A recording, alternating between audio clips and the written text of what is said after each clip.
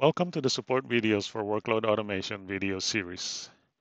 This video will demonstrate how to download InControl PTFs from eFix and how to upload them to your ZOS system in preparation for applying them later. To get to the eFix PTF distribution site, start from bmc.com support site. Click on Downloads and Products. Click on Mainframe PTFs. Then click on the eFix PTF Distribution Services link. Make sure the correct environment is selected. For this example, we will be using version 8 of IOA. Set the profile to all FMIDs, the search type to PTF, and status to all.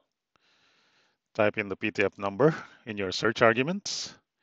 Click the Run Prerequisite Analysis above level, and make sure the maintenance level on the box is correct. Click the search button. Make sure that all PTFs presented on the page is selected. Then click on Download Selected PTFs on this page. Make a note of the file that has been downloaded. After the download completes, use Windows Explorer to get into your Downloads folder. Please note that the downloaded file would be a zip file. You would have to extract this zip file in preparation for the upload to COS. At this point, you can use your favorite FTP client to upload the files to COS. In this video, we will be using native FTP to perform our upload. It is a good idea to copy the location of our PTF files so we can invoke native FTP from there. To invoke native FTP, start a command prompt session.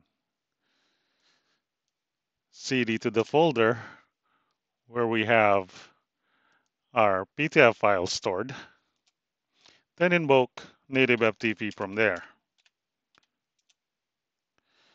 Plug in your ZOS user ID and your ZOS password.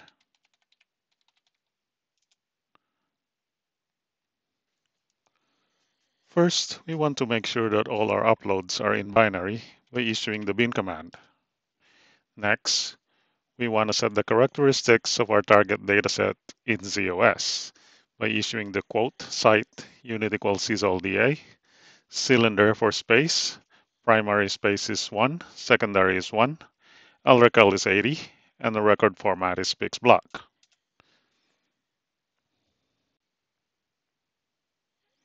Now we are ready to upload our files. First, we'll upload our PTF.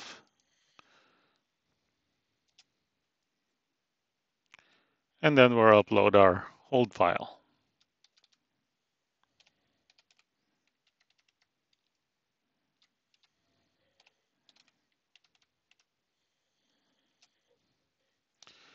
After performing the upload, you'd want to be able to make sure that the files were uploaded properly. So you'd want to get on to your ZOS system and bring up the uploaded files. Browse them. You can see that the hold file is readable, and so is the PTF file. That concludes this Control M Solutions video. Please see our knowledge base and our YouTube channel for more solutions like this. Thank you.